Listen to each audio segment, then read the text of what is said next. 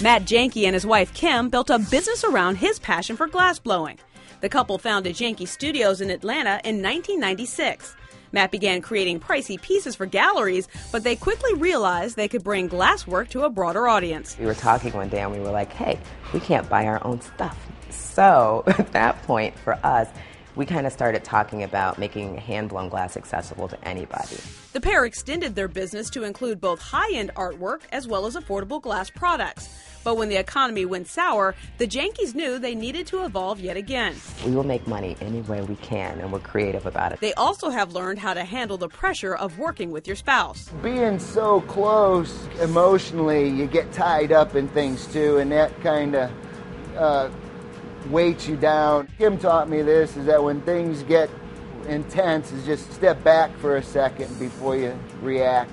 I think that one of the things we learned really early on is we need to stay in our own lane, because I'm not an artist and Matt is. I'm much more business oriented. In my family, we say that he's all art and I'm all brain.